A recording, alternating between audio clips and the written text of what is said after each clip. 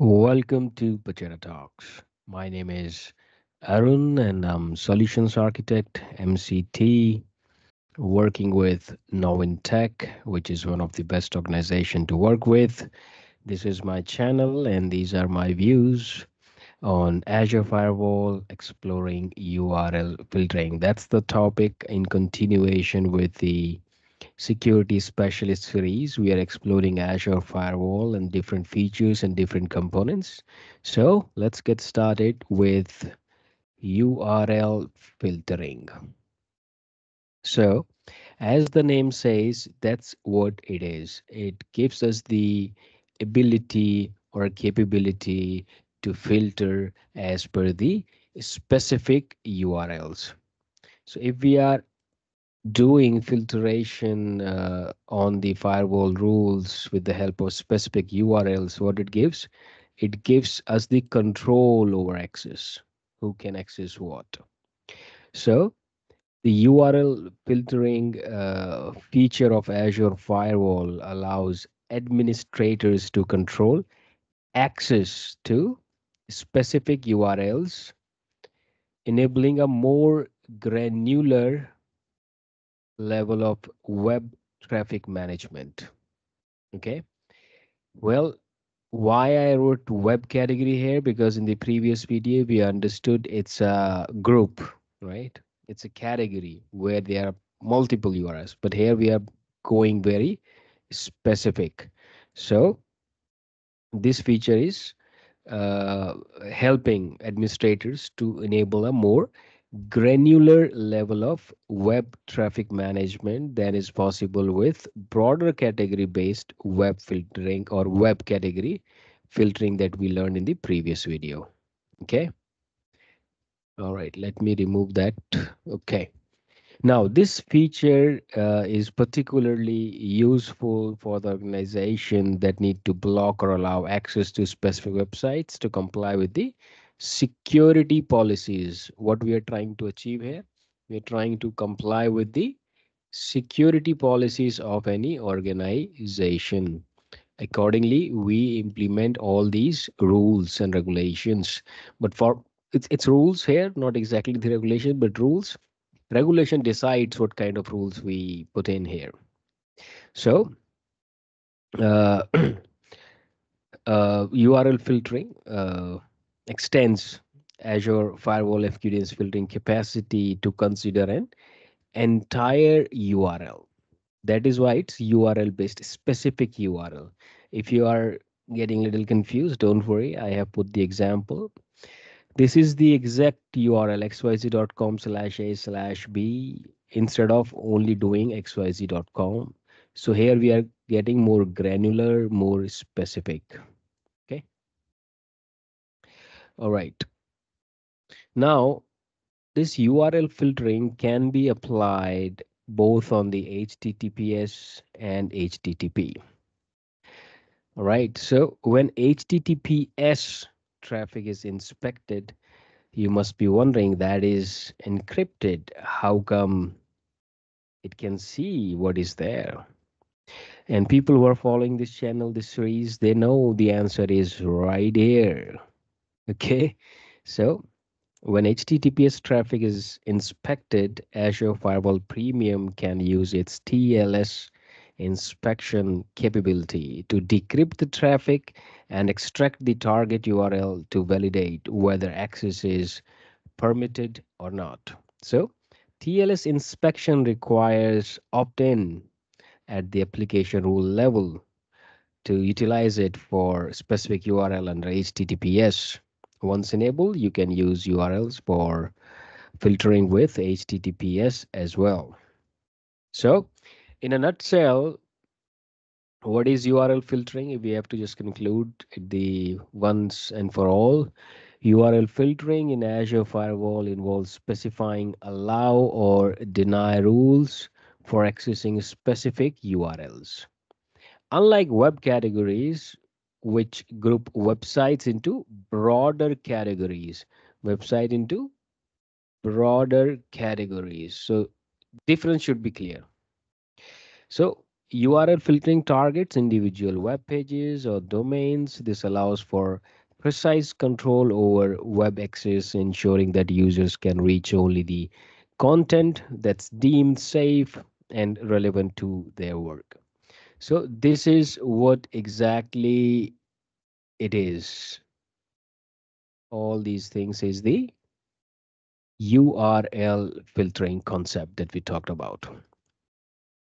Now, once we understood the concept, the next thing always comes in the mind how exactly it works.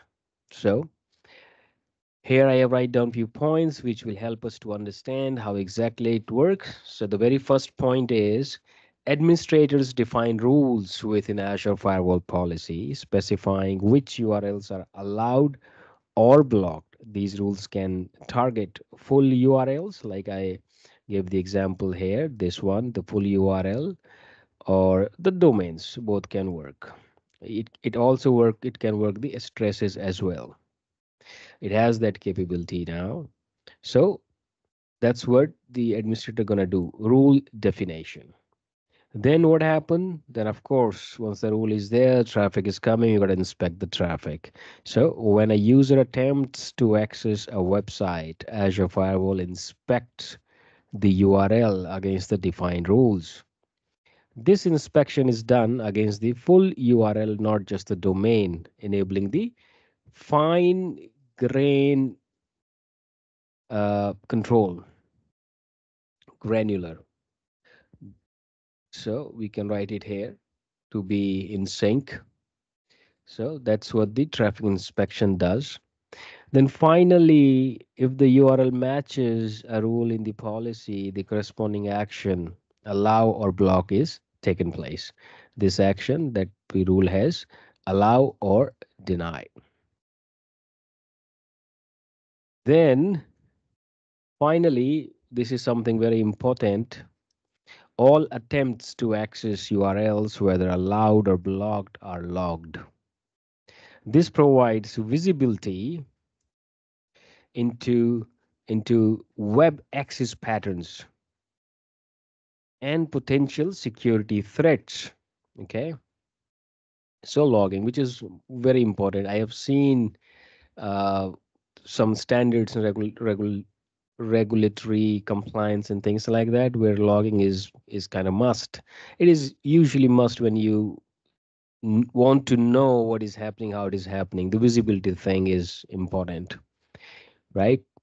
So uh, that's about it works. That's how it works. That's how it works. All right, then now we understood how it works. We have the all the points. We need to define the rule. Then traffic is going to inspect, and accordingly, it will take the action. And everything is logged. That's how it works. But now it's time to understand why we should use it. What are the benefits? Well, we understood why we use it through this concept, but there must be some other benefits that we should know because you're gonna sit with the CIO, CEOs, CDOs, and all leadership people when you are engaged in the pre-sales kind of conversation, not that much technical. So you should know these details in precise because they understand this language in particular. So it allows organizations to block access to known malicious or undesirable URLs, reducing the risk of malware infection and data breaches, the things that you're already aware of. So hence it is going to enhance the security if you are applying the URL filtering because it is fine grained, it is very granular to the specific URL, so it will enhance the security. Then it helps comply with the industry regulations by restricting access to content that could violate policies or legal standards along with detailed logging. So it can help you get the compliance check. Then it prevents access to non-work related websites, reducing distractions and promoting a focus on work task. So we can include this one as well, productivity. Though I have a different concept, if you need these kind of rules to get your people motivated to work, then something is missing there, right? Anyways, offers this URL filtering offers precise control over web access down to specific pages, allowing for a balanced approach to internet accessibility and restrictions. So that's the granular control. These are the benefits that we can talk about during our conversations that we can achieve while utilizing this particular feature of Azure Firewall. Now let's go through a couple of best practices because we should know about it, and this will help us. Again, these will help us in designing and in architecting in the conversation with the customers if they come up with the questions and you know what is the best practice. So keep the list of allowed and blocked URLs up to date based on the evolving organizational needs and internet landscapes. This may include adding new URLs for emerging services or removing outdated ones. So it is something that you need to keep check on, just like your cost, just like your security on cloud. Then you got to inform users about URL filtering policies, including the reasons behind blocking certain URLs. Understanding the policy can reduce frustration and non-compliance. So user education is something that you should do. Then start with the default deny rule, or rather deny all default, so that you can only allow what is needed. Otherwise, it would be very tiring. So start with default deny all rule and selectively allow URLs needed for business operations. This minimizes exposure to potentially harmful content, right? Then you should regularly review and audit. You must review because the first point was all about review, right? Now, regularly review logs and reports from URL filtering to identify attempted accesses to blocked sites, ensure compliance with policies, and adjust rules as necessary. Then finally, use URL filtering as a part of a comprehensive security strategy that includes web categories, IDPs, and other Azure Firewall features, TLS, for layered protection. So that's how the best practices can be applied for our URL filtering. Now we can end the video with a wonderful example that I've been thinking of from a financial institution which implements URL filtering on Azure Firewall to enhance security and compliance. The institution allows access to banking software URLs, financial news, and regulatory bodies, but blocks access to personal email services, social media, and entertainment sites. This policy is in place to protect sensitive financial data. That's the reason I said financial institution at the beginning, and ensure compliance with financial regulations. So, an employee attempting to access a blocked personal email service receives a message that the site is unavailable due to company policy. Meanwhile, the attempt is logged by Azure for sure, right? Logging. Now, administrators review these logs monthly to adjust the policy, ensuring it remains relevant and effective without unduly hindering legitimate work related web access. So, these logging will help in review and audit and finally updating whatever is needed to be updated. So, in summary, Azure Firewall's URL filtering feature provides detailed control over web traffic, enhancing security and productivity by allowing organization to precisely manage which web content is accessible within their networks. By adhering to these best practices, organization can effectively implement URL filtering to meet their specific needs and policy requirements. With this, let's end the video. I hope it was informative and you learned something new today. Well, thank you for watching, and you guys have a wonderful day.